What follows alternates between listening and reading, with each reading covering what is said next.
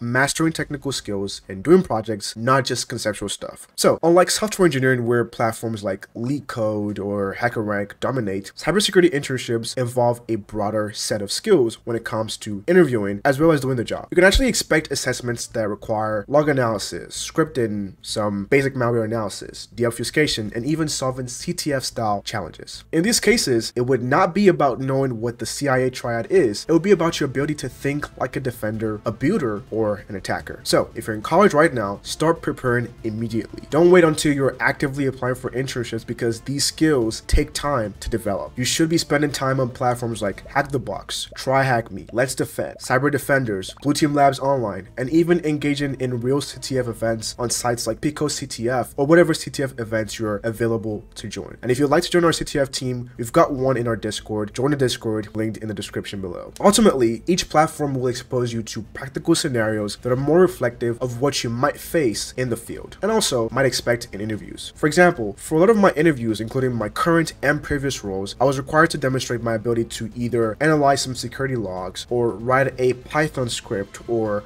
threat model a crowd environment, or hypothesize a detection idea, or a threat hunt. So many other practical scenarios there that are very possible for interviews as well as what you'll be doing in the job. So this is something I could learn overnight, and thankfully I had already had some experience with Splunk and other SIM tools for a while, so these came a little bit easier for me. And that's what you need to aim for. Proficiency that is built over time, not crammed over a short weekend. Focus on the core skills. This is where the Pareto principle, also known as the 80-20 rule, comes in. This is the idea that 80% of outcomes are the result of 20% of causes. This is a widely used principle in many fields, including business, economics, and problem solving. But I'd like to apply it for cybersecurity. In this case, your job application, job search, and skill building process. So for you, as a cybersecurity candidate looking for an internship, this will mean prioritizing essential skills like network security, network analysis, scripting, specifically Python, Bash, or PowerShell, understanding basic penetration testing and attacks, and log analysis. Again, there are several platforms with structured labs and courses that can guide your learning, but you have to be strategic with what you're learning. So to help you with this, I already made a video on all the amazing cybersecurity training and lab platforms out there. So if you're looking for something, it will most likely be there. Check it out. It will be linked in the description as well as a card somewhere on the screen. So if you're not proficient at some of the basic things, make it a priority to get hands-on experience. I actually made a tweet about this recently, and listen up, especially since most of you will be college students. This is what it says. You and only you are responsible for your education, not school, not your professor, not your mentor, not your course advisor, not your manager, not your parent. You. Blaming your lack of education on someone else is lazy and disrespectful to the free body of knowledge available today.